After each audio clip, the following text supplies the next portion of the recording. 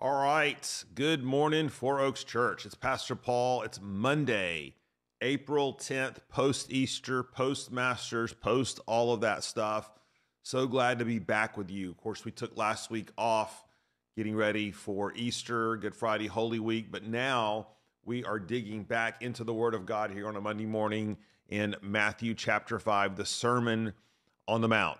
Now, because we're always having new folks join and check out what's happening on this pastoral podcast, probably be helpful as we're getting going again to rehearse what we're doing, why we're doing it, what our ultimate goal is every morning. So the goal, again, is not to just dispense theological, biblical information, although that's part of what we're doing. The goal actually is to help you learn to interpret the Bible, study the Bible, apply the Bible yourself for yourself, to be a self-feeder. And the way that we're doing that is we are looking at the passage that's coming up that coming Sunday that we're going to be preaching on Sunday mornings. And so that way, as I'm working through the passage, as you're working through the passage, we're all working together, right? And you're sort of getting a glimpse into some of the ways that I approach biblical interpretation. I'm trying to drop some tools, some resources your way as we walk through it together. And that's the ultimate goal. Now, we are back in the Sermon on the Mount, and we are going to be looking at this week verses 17 through 20 of chapter 5. All right, so let me read those verses and then tell you why this is a particularly important, significant, and I think even helpful passage for us to be looking at together. So Matthew 5:17, Jesus is speaking. He says, "Do not think that I have come to abolish the law or the prophets. I have not come to abolish them, but to fulfill them. For truly I say to you, until heaven and earth pass away, not an iota, not a dot will pass from the law until all is accomplished. Therefore, whoever relaxes one of the least of these commandments and teaches others to do the same will be called least in the kingdom of heaven. But whoever does them and teaches them will be called great in the kingdom of heaven. For I tell you, unless your righteousness exceeds that of the scribes and Pharisees, you will never enter the kingdom of heaven." Now, truth in advertising, as we get ready to dig into these 4 verses this week, there may be no other singular passage that Jesus talks about, maybe with the exception of the last discourse that he gives in Matthew on the end of the age and those sorts of things. That one's pretty hotly contested, but this one might be even the most hotly contested in all of Matthew. And there has been no amount of ink spilled that would do it justice, right? There's a lot here, and it's a great passage for us to dig into because, just again, truth in advertising, I have not done a lot of prep work for this passage. In fact, I'm coming at it sort of raw and fresh like you are. It doesn't mean that I haven't studied it in previous times or I didn't read it before we got on the air this morning, but it does mean that it gives us an opportunity to show sort of how I approach a text like this and using some of the tools that we've talked about. So 2 tools that we've discussed here. One is this idea of concentric circles. So if we think about that the meaning of the sermon or the meaning of a message should be the meaning of the text, the point of the text, that's the innermost circle. And as we expand out in rings of circles, we are getting into things like context and how does it flow in the context of Matthew and what is the overall purpose of the Sermon on the Mount and those sorts of things. So that's the concentric circle piece. And then there's also the piece of what comes before and what comes after, okay? So I want to look at those 2 pieces because we dare not rush like a bull in a china shop into the text this week unless we really properly situate it. Because if you read this text in isolation, it can lead you in places that are entirely unhealthy, entirely unbiblical, entirely, dare I say it, heretical, if we don't understand the big picture. So let's start with the big picture and the context first, okay?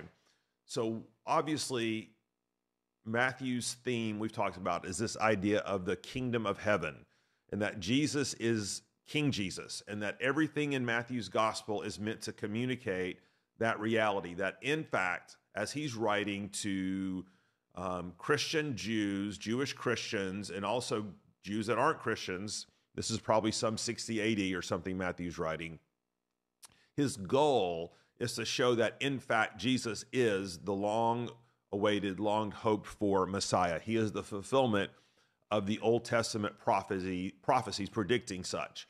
And everything that he's doing, of course, is pointing to that. Jesus' lineage, his history, how he was anointed as king by John the Baptist, and how he's been proclaiming the kingdom and gathering up people. Well, when we get to the Sermon on the Mount, you've heard us say before that this is, in essence, Jesus's vision for the good life. Not just any good life, but the good life in heaven, the life of blessedness, the life of flourishing.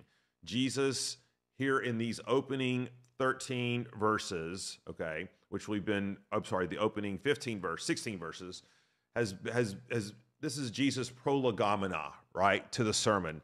He's going to give us a vision of kingdom living, but he wants to show us that, in fact, it's almost like an apologetic, that by committing ourselves to this way of living and following Jesus, we are on the path of flourishing. And that as we are doing that, we are functioning as salt and light as we are pursuing these Beatitudes. Well, in 17, if you get down to verse 21, you'll see, if you have a study Bible, it'll have certain headings over the text from here henceforth: anger, lust, divorce, oaths, retaliation, love your enemies, giving to the needy, etc., etc., etc. This, in essence, is the meat of the sermon. This is where Jesus begins to exposit and explain and teach what exactly this life in the kingdom is supposed to look like. In other words, as we are embracing the Beatitudes, what does that look like in the context of relationships? What does it look like in the context of giving, or when we have an issue with our brother, or sexuality, or marriage, or those sorts of things?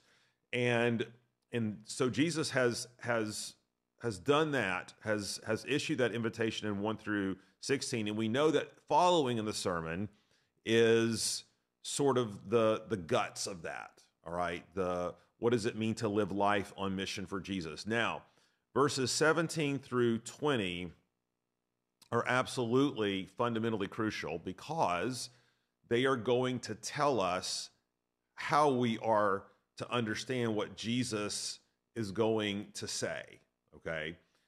They're going to help us contextualize everything that he's saying from this time forth. But if we don't get these 4 verses right, think about it this way, and I think you may have heard, this is not my analogy, is what I'm trying to say. So if you were calculating a blast-off orbit for a rocket, okay, and we know how important mathematical equations and trajectories and those sorts of things, you could be off just one minuscule calculation, off a millimeter of a degree, right? And when you blast off, that millimeter doesn't make much of a difference. But as time goes on and that rocket continues to go into the air and accelerate quickly, that degree of error begins to multiply exponentially. And that's what can happen if we're off even a degree or two to what Jesus is saying, okay? So I'm going to be giving you some homework to do between now and tomorrow, because here's some things that jump out immediately that we need to try to grasp, okay? So what does Jesus mean when he says he did not come to abolish the law and the prophets, but to fulfill them?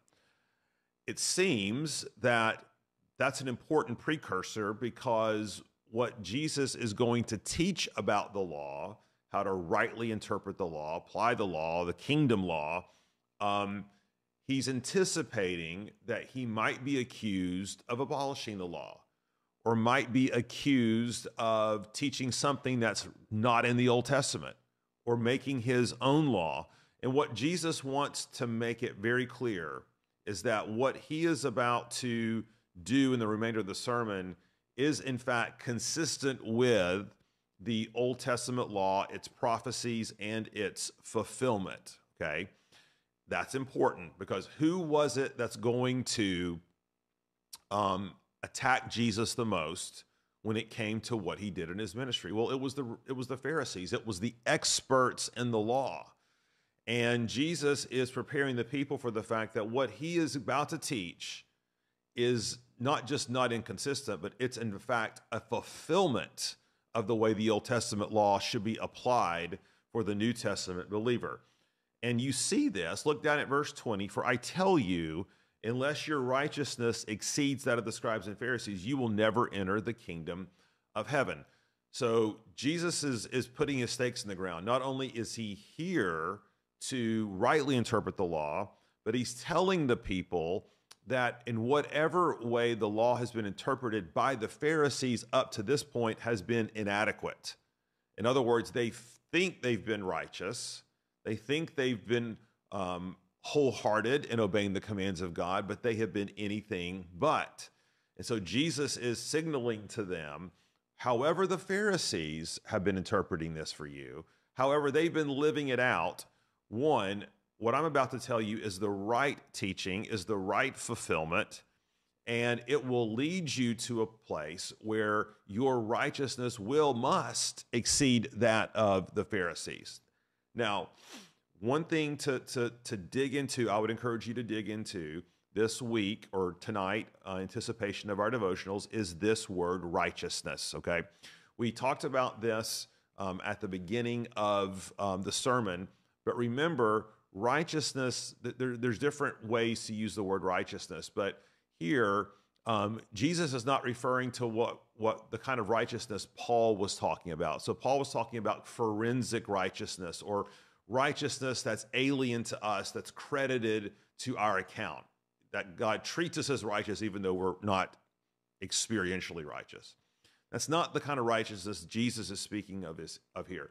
Jesus is speaking of wholehearted behavior, where the inside and the outside match. Not where there's perfection, but where there is consistency, where there is wholeness, where there is a sturdiness, a constancy. And so as we're getting ready to unpack this particular passage this week, I think it would be your assignment, if you choose to accept it, is to go through and look at the different times Matthew uses the word righteousness, okay? You can do this on a computer program, software. You don't have to have that though. You can Google it, but you can look in the back of your study Bible, okay? And every time it says the word righteous in Matthew, go and look and read and see what the context is. And I think what you will discover, Jesus is not saying that the Pharisees are doing awesome, and in order for you to get to heaven, you've got to be even more awesomer, right? Totally made that word up. That's not what it means, right? It means that the Pharisees' behavior is anything but wholehearted, and that's God's intention in giving us the law of the kingdom. So that's some homework for you. And as you do that, I think this passage will, as we move through the week, will start to come into a little clearer view, because we want to understand, what does it mean that Jesus came to not to abolish, but to fulfill the law? What does it mean relaxing the least of these commandments? Okay, in what way does our righteousness exceed that of the Pharisees? These are all good questions that we're going to get to, but we got to get the big picture established first. So go to it. We'll be back here tomorrow, and my prayer for you and me is that regardless of where we find ourselves today, that God would empower us with his Holy Spirit to wholehearted living, okay? Not to earn our salvation, but to be congruent with the work of God's Spirit in our life, to please him and to honor him. Lord, that is our prayer. We want to be wholehearted people. We want to be those who hold up the values of the kingdom in the way that we live and to follow you, Jesus, and to imitate you. But Lord, you know our sinfulness, our hard-heartedness, our dullness of heart. And so we need your help. We need your mercy, your grace, your spirit. We ask these things in your Son's name, Jesus. Amen.